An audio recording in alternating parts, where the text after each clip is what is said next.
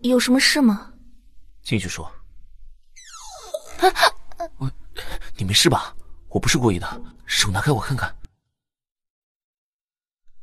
没事。我去叫医生。哎，你别去，我真没事，我涂点药就好了。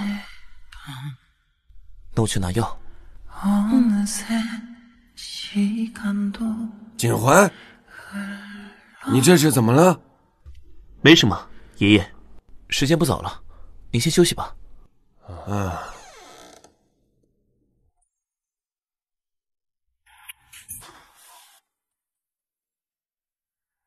刚结婚的小夫妻就分房睡，像什么样子？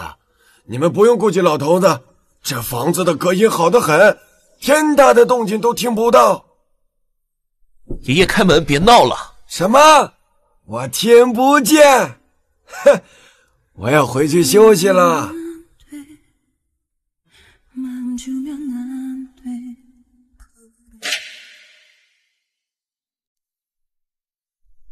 爷爷年纪大了，别放在心上。我知道的。我先帮你上药吧。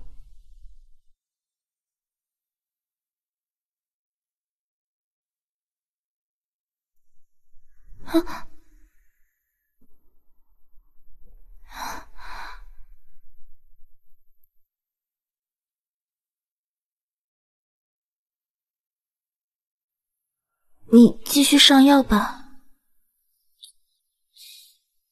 好。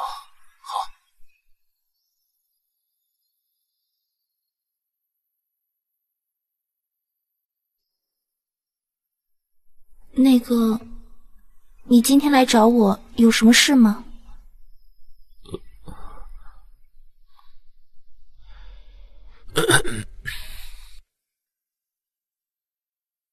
怎么，我没事就不能来找你了吗？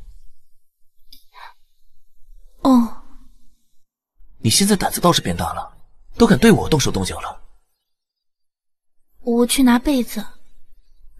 拿被子干什么？我打地铺啊，难不成咱俩睡在一张床上？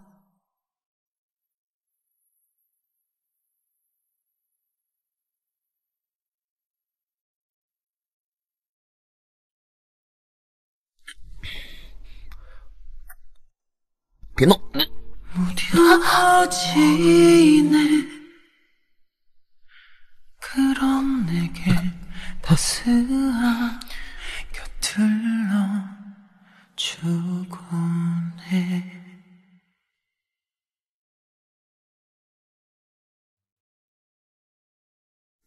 这帕子为什么会在这儿？这就是你和我说的，你跟他没关系。苏小沫，你嘴里到底有没有一句实话？这帕子我不知道，你听我解释，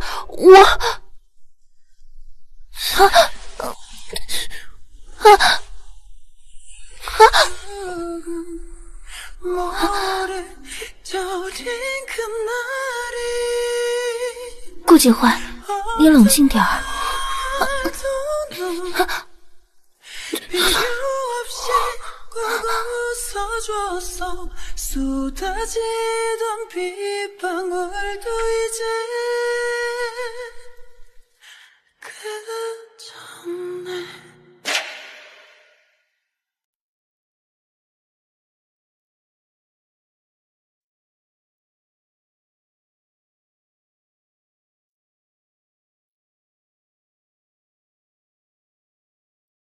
等一下再收拾你。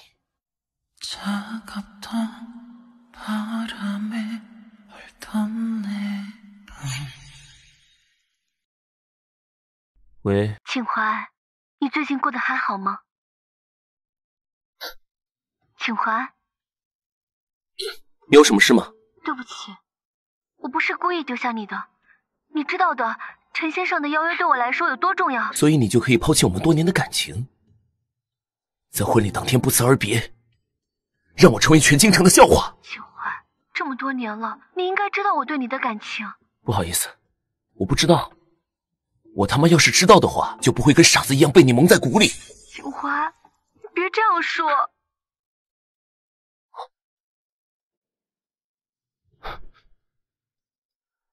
以后不要再打电话给我了，我们的事到此为止吧。哎，这人是跑哪儿去了呢？怎么找都找不到呀？哎，我还是去睡觉吧。我看你精神得很呀，是不是想继续做刚才没做完的事？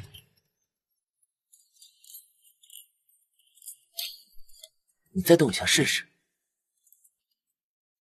小心我吃了你，赶紧睡觉，明天还得上班呢。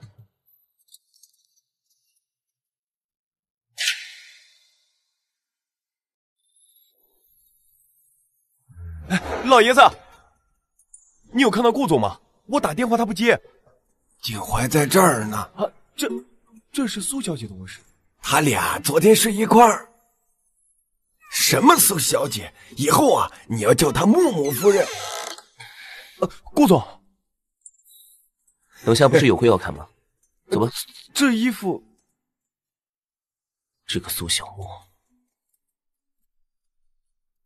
臭小子！哎，我马上要有重孙抱了。哎，顾总这春心荡漾的样子真没眼看，和楚小姐在一起的时候都没有这样过。顾总这次该不会真的栽了吧？小陈，小陈，顾总，昨晚您和夫人，嫌这个月工资开太多是不是？对，不是。那个苏小木来了吗？不知道。不过顾总对夫人如此上心，夫人应该很感动吧？油嘴滑舌。对，我去看看夫人来没来。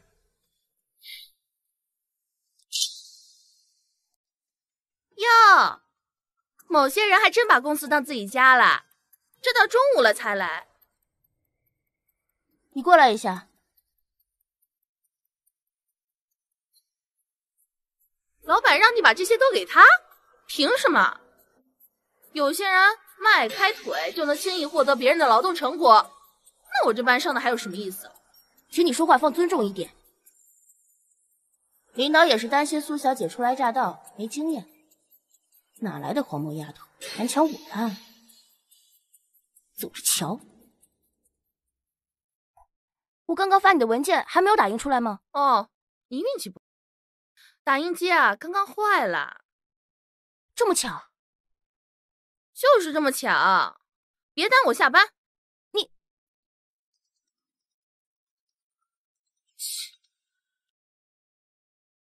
哟，下班啦？还有人忙着打另外一份工作呢。还真别说，傍大款这事儿啊，不是人人都能干的。你嘴巴能不能放干净点？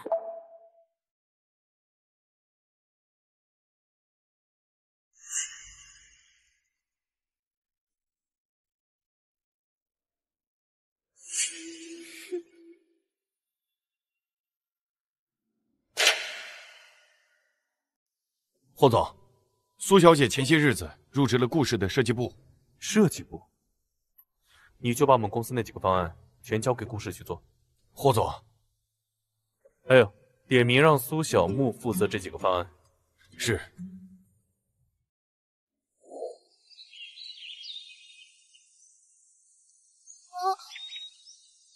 爸爸妈妈，你们别吵了，别不要我，我肚子有点饿了。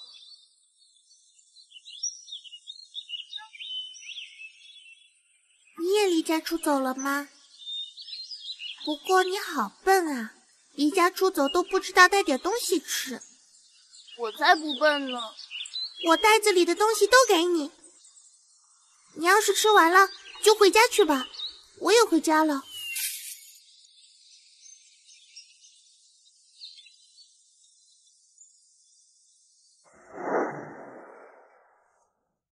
哦，对了，去查查顾景怀的绯闻。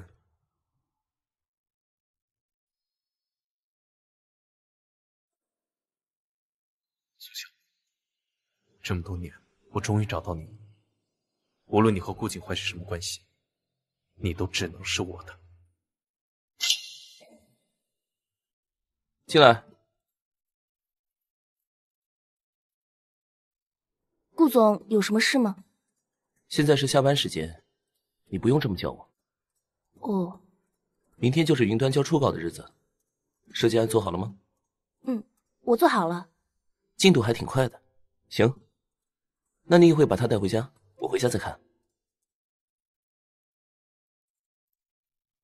怎么了？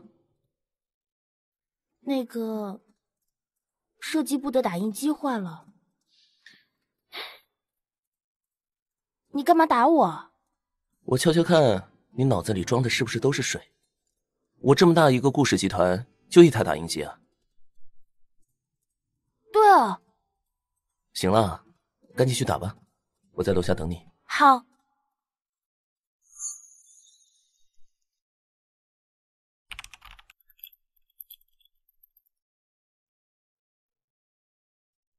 怎么会这样？我明明保存好了呀。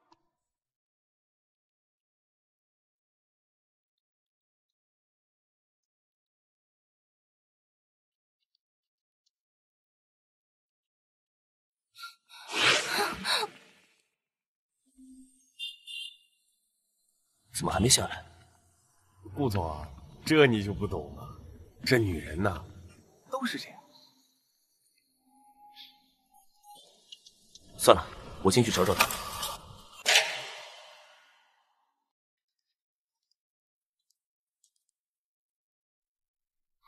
这女人到底去哪儿了？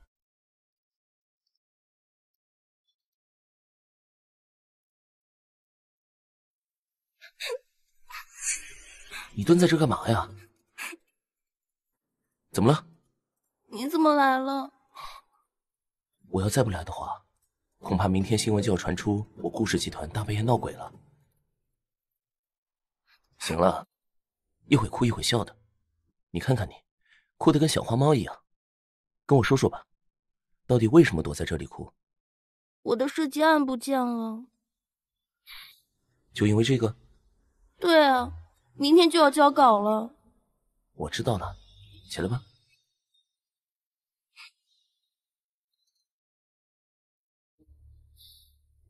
我刚刚都找过了，怎么找都找不到。看好了。你这是？看看是不是这个？你这真是过河拆桥啊！谢谢你。赶快回去吧，爷爷等着我们吃饭呢。对了，我的工位刚被人翻过，冯娜姐给我的资料也不见了。冯娜？行，这件事我心里有数，我们先回吧。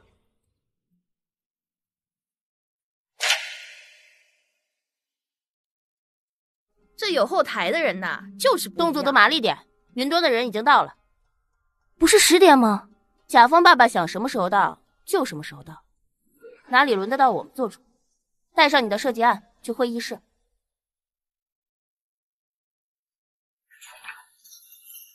难道他找到设计案了？可我昨晚明明连回收站都清理干净了。你说啥呢？没什么，他绝对不可能找回来的。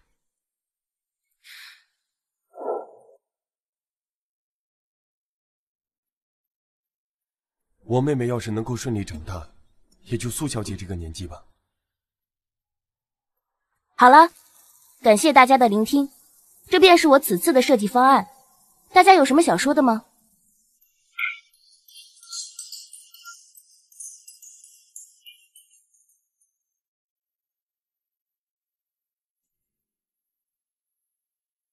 苏小姐的设计方案我很满意，你们还有什么意见吗？哎，我想请问一下苏小姐，为什么你设计案中所用的不是云端给的那一份？小贱人，我倒要看看你能怎么狡辩。你的数据怎么都是错的？云端的资料我不都已经给你了吗？怎么会这样？苏设计师，你这样做对我们云端难道有什么不满吗？哎，老赵，你别心急，咱们先听听苏小姐怎么说的。哎，赵总、黄总，你们可能不知道，我听说苏小姐才刚毕业，而且是中途才接手案子的。可能苏小姐在时间上来不及。岂有此理！时间上来不及就可以糊弄我们吗？我们云端与顾氏合作，拿出了最大的诚意。顾总，你为什么用一个刚毕业的小姑娘来敷衍我们？大家稍安勿躁，我相信大家刚刚已经看到了，苏设计师的设计案十分的优秀。那又怎么样？再优秀的设计方案，没有我们公司给的数据，对我们来说不过是废纸一张。说的是，顾总，你必须得给我们一个交代。赵总，您呢别心急，再给我们一次机会，这一次我一定亲自负责到底。之前通过的那份设计方案是冯设计师的，我相信他一定能交出一份让您满意的方案。可是我们与厂家的约定时间不多了。嗨，赵总，这还不好办吗？冤有头债有主，耽误的损失就应该由苏小姐来承担。你说的是，小苏她才刚毕业啊。老黄，你就是心太软了。小苏，赵总都不追究你拿错误的数据糊弄他们的事了，你还不赶紧道歉？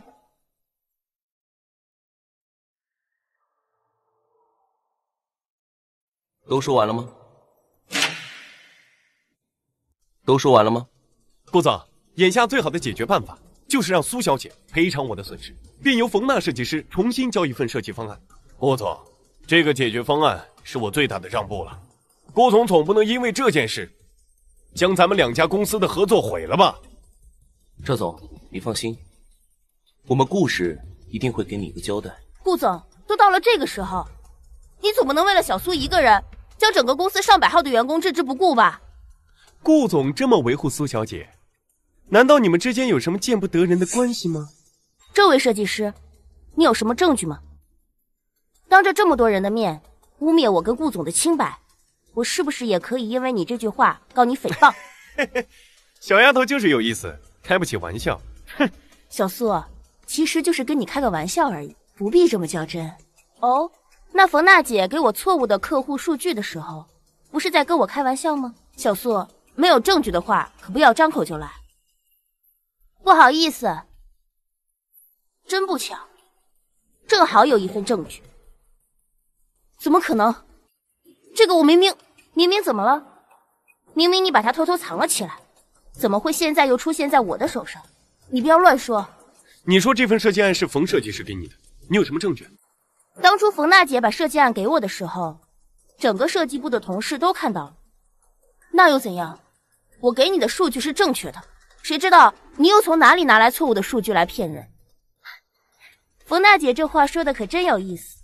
我要是有正确的数据，又怎么会用这些错误的数据制出设计案呢？谁知道你是怎么想的？说不定你是对家公司派来的，就是来破坏我们顾氏和云端的合作的。绝不可能。顾总，事到如今你还要包庇他吗？哎呀，我是真没想到，堂堂顾氏集团的顾总，竟然是一个沉迷美色、不分是非之人。顾总，这件事你必须给我们一个交代。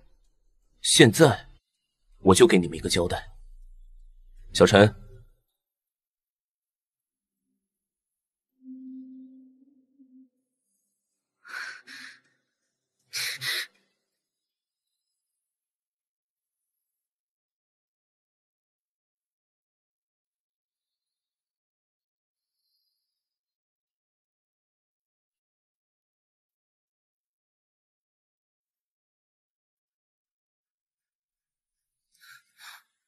怎么可能？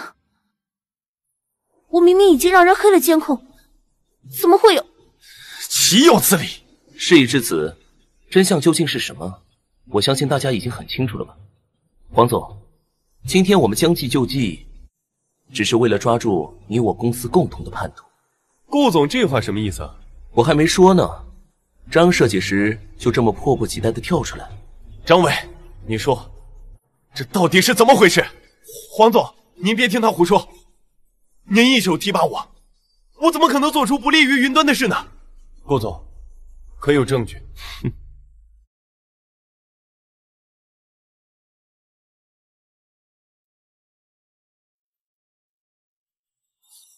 我跟冯娜很早就认识，我们俩在一起说话有什么问题吗？可以，你可以继续嘴淫。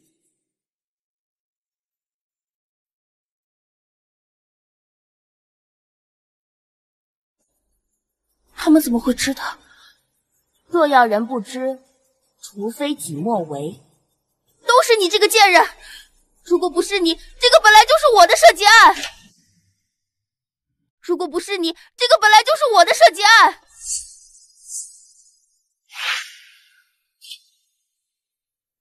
小陈，把这2个人带出去，交给警察处理。二位，请吧。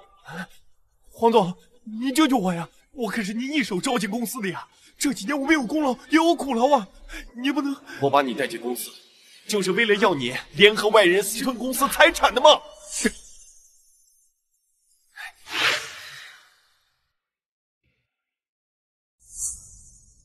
哎，顾总，您看这事儿闹的，可我们云端确实和厂家谈好了，下星期就要交稿，这时间也来不及了。黄总，这事你放心。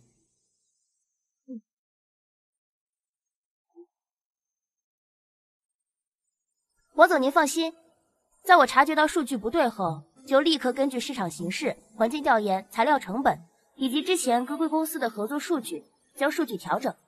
在此基础上，我还请教了我的指导老师，在项目里加入了导师最新研究的创新技术。王总，小苏说的没错，这份设计案里面所用到的数据，跟你们云端最初给我们的一模一样。太好了，苏小姐当真是年轻有为，在原始数据出错的情况下，居然可以根据细节推算出数据。对了，不知道苏小姐的导师是？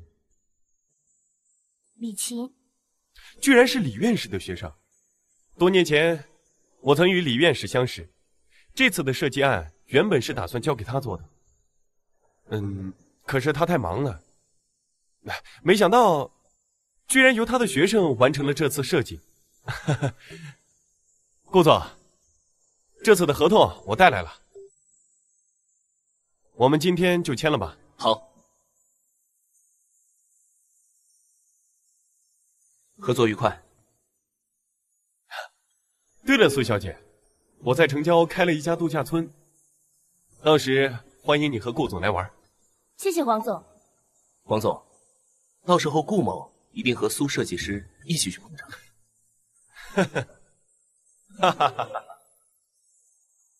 好了，现在去处理昨晚删你设计案的那个人了。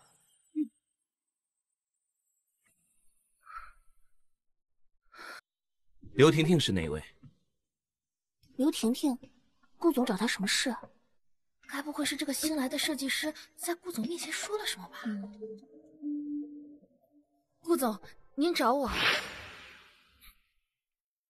这段时间大家辛苦了，跟云端的合作项目已经顺利签约，给大家带薪休假3天。谢谢顾总，谢谢顾总。不用谢我，要谢苏小木。身为首席设计师李晴院士学生的他，及时发现了问题，并给出了补救方案。不然别说放假了，你们可能会被某些人牵连扣奖金呢。原来苏小木竟然这么厉害！你说是吗？哎呀，我就知道苏小木他是能干的，我们也跟着沾光呢。还真是不见棺材不掉泪。冯娜挪用公款已经被警察带走了，你跟冯娜狼狈为奸，企图破坏云端和公司的合作。我没有，我冤枉的，我没有。你可以走。真是知人知面不知心啊！多亏了小木，谢谢你。大家继续工作吧。谢谢你为我做的一切。就这样。